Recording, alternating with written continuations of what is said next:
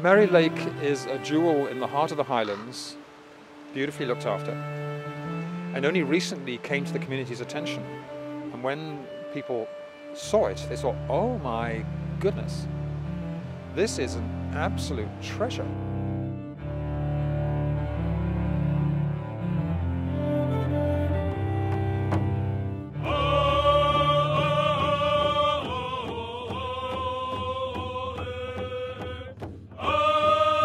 All we're doing is what we have been doing for thousands of years, not any different.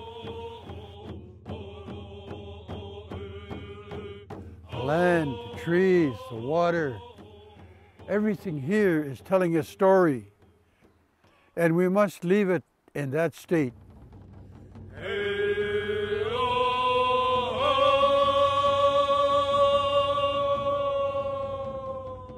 I've asked my two grandsons to bless these rocks. And once it's blessed, these rocks should be left there for all time.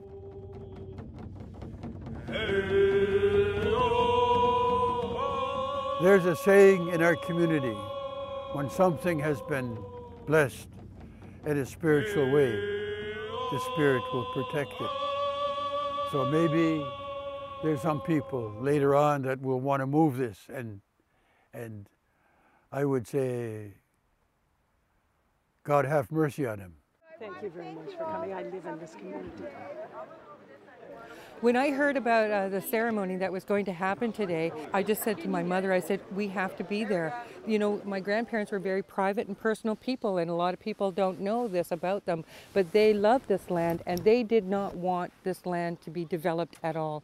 My grandfather took very, very big strides in keeping it just the way it is, just pristine, natural, just the way it is, and instilled in every single one of us to keep it just that way. And I'd like to see it stay that way for the rest of for the future, for our children's children's children. The Brotherson family really had protected this property, and in a sense you feel that special essence. You really do. And there are a lot of people in Bob McMinn's efforts to protect the property. He's sort of the father of the Highlands, and he, at 86, it's amazing what he's done.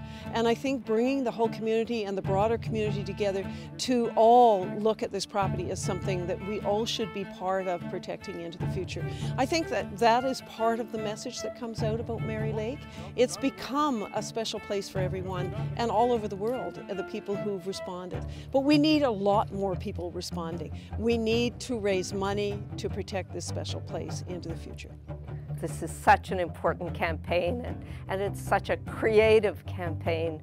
I used to live in the Highlands, and I know the area that we're talking about, and it's so important to protect it.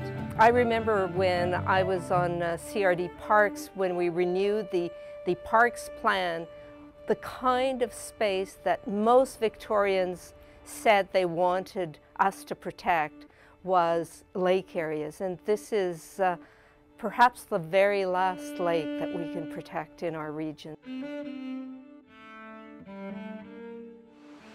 That's what this is all about. It's can we mobilize the community to find a way to raise enough money to put this incredible jewel of a piece of land into community's ownership, so that it remains in the community ownership, as Bob McMinn said, until the next ice age comes. I'm certainly hoping that places like Mary Lake will continue until it's another cathedral grove of old growth trees. I will only see it in my dreams, but I'm dreaming of it now.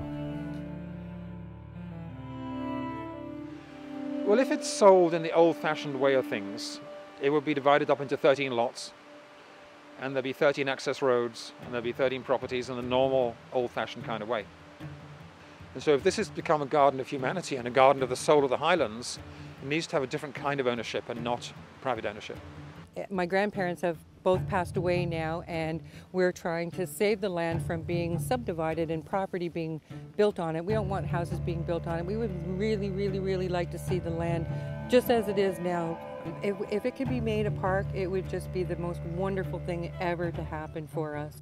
Mary Lake is a place that should be protected into the future, and I think everyone should come together, and it does mean coming together and putting in your pennies, your dollars, your tens, your hundreds to help protect this area. We do not have much time, it's urgent, and it's a unique property here in the Highlands, but it's here for everyone if we protect it now.